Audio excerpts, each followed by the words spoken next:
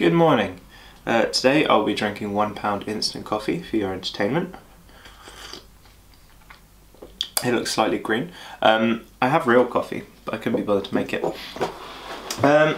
Let's jump right into it. So we are going to be continuing in Luke. We've got the birth of John the Baptist coming up today, which is quite exciting.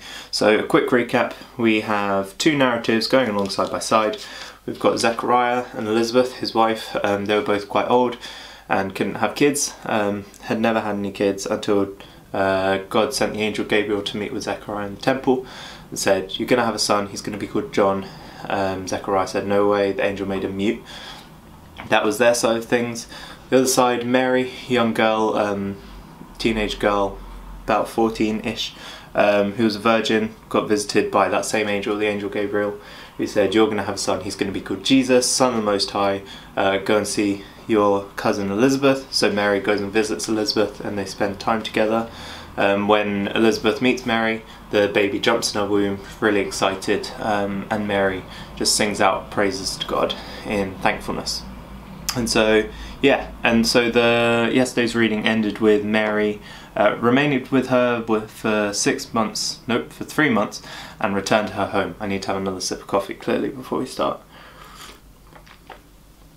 Alright, so let's get into the reading. The birth of John the Baptist.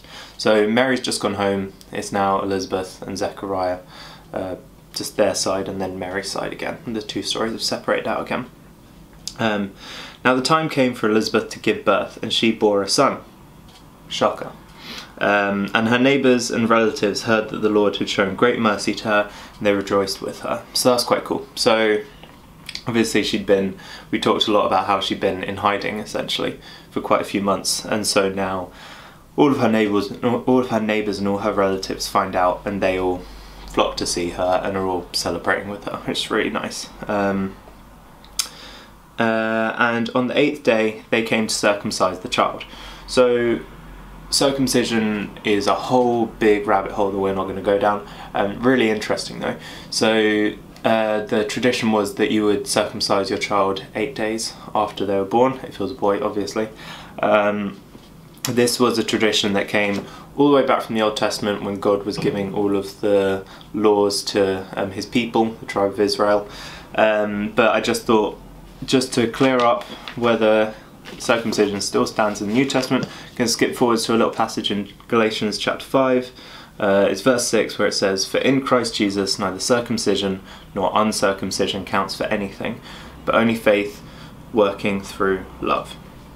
So essentially the New Testament kind of came in and got rid of the need for the law of circumcision for a whole bunch of reasons. Essentially, circumcision was an act of removing the flesh, because the flesh was tainted and corrupted essentially.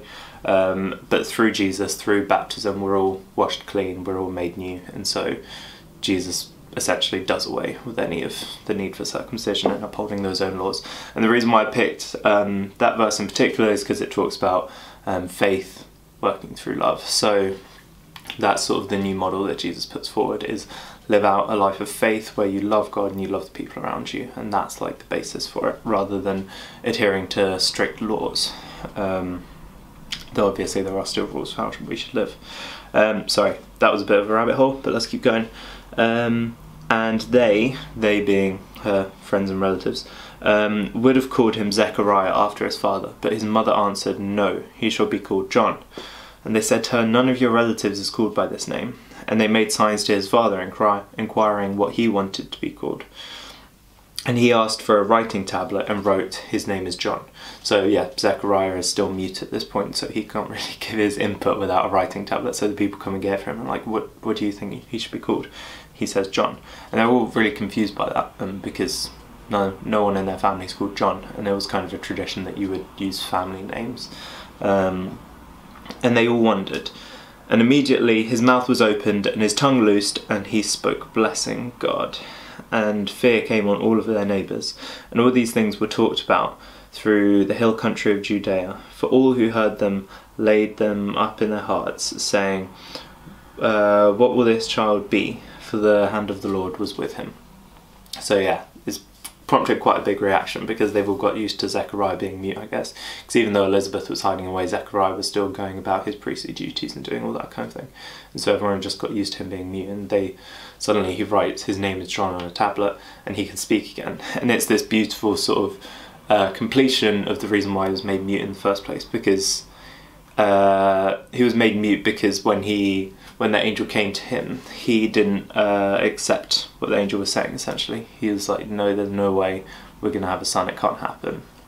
So the angel struck him mute, and now you see the other side of that where he's like, we have a son, and I recognise that he should be called John because God's told us to call him John. So that's really cool. And so verse 67, this is the last bit. And his father Zechariah was filled with the Holy Spirit and prophesied, saying. So for this prophecy, I'm just going to read through the whole thing, and then I can go back and pull out a couple of interesting pieces. So try and focus on it, but equally I'm going to go back and explain it afterwards.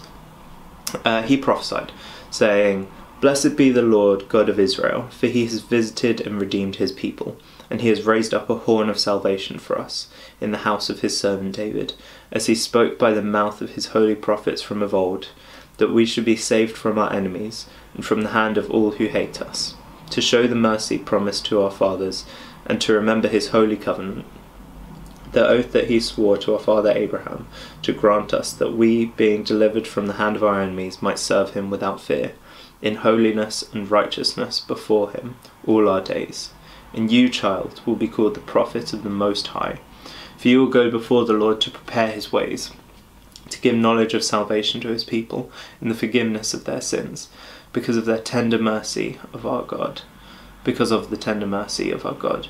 whereby the sunrise shall visit us from on high, to give light to those who sit in darkness and in the shadow of death, to guide our feet into the way of peace." So, what is a prophecy? The sort of cultural perception that we have of prophecies at the moment has quite a bit of grounding in accuracy. We sort of see it as someone having a vision for the future, saying like, this is what the future will be, I'm going to prophesy this is what will come to pass. But a lot of the time, people who are called prophets throughout the Bible aren't actually spending a lot of their time talking about the future. A lot of prophecies that happen in the Bible are people talking about the present. One of the big sort of defining features of prophecy in the Bible is someone who has God sort of step in and fill their mind with something, fill their mind with a perception, and that's usually of the culture that they're in. So a prophet could be someone who just speaks directly into the heart of their culture and says what's going on in it.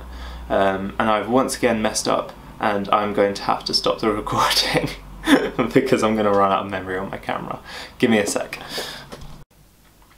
And we're back. That was totally my bad. Let's keep going.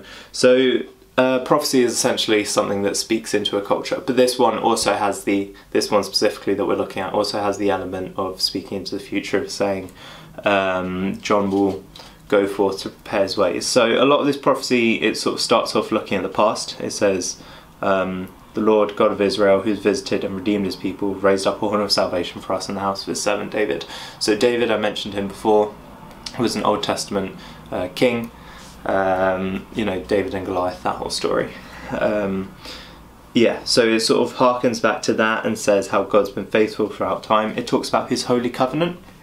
So his holy covenant was essentially his promise to Abraham, that, you know, all of the Israelite tribe would fill the whole earth, and God had these big plans for them and would bring them into community and love with him. And so this is sort of that continuation, that new covenant that comes forward.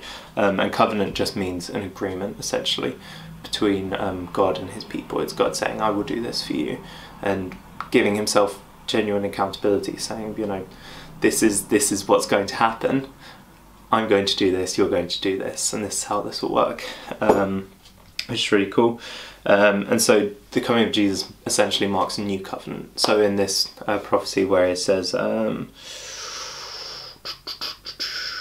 show the mercy promised to our fathers, and to remember his holy covenant, the oath that he swore to our father Abraham, to grant us that we, being delivered from the hand of our enemies, might serve him without fear. So essentially that's what the covenant's saying. It's you'll be saved from your enemies, and you'll be brought into community with God, and you'll be made holy and righteous for all of our days. And so at that point, once he's sort of established that, he was like, this is the reference point of what we're looking at. He then, Zechariah then starts talking to the future. He then turns to address the child saying, and you, child, will be called the prophet of the Most High.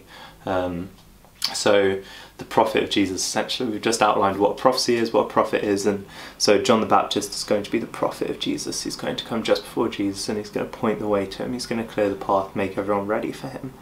So that you will go before the Lord to prepare his ways, to give knowledge of salvation to his people, and the forgiveness of sins. So essentially he's saying, look, Jesus is going to come along, he's going to wipe away your debts, wipe away all your sins, and give us all community with God, and it's your job to go through and prepare the way for him. So no pressure or anything. So a couple of the overall sort of points on this passage. I thought it was really interesting, like the structuring of it, because you have Zechariah's prophecy, and yesterday we had Mary's Magnificat, her sort of song of praise, and they both, it will be like a chunk of story, and then Mary's song of praise, then chunk of story, then prophecy, and it seems like this sort of mirrored kind of structure, which is quite interesting, how the book sort of flows through like that. I guess that's the English student in me I'm talking, because it kind of marks a transition point now, where this is kind of the end of the John the Baptist story for now, and it moves into the Jesus story going forward. The last verse 80, which I didn't read. And the child grew and became strong in spirit, and he was in the wilderness until the day of his public appearance to Israel. So it's cool. It's just setting up for what's to come. And so we'll get into what is coming next tomorrow. I'll see you all then. I hope you have a wonderful day. Love you lots. Peace out.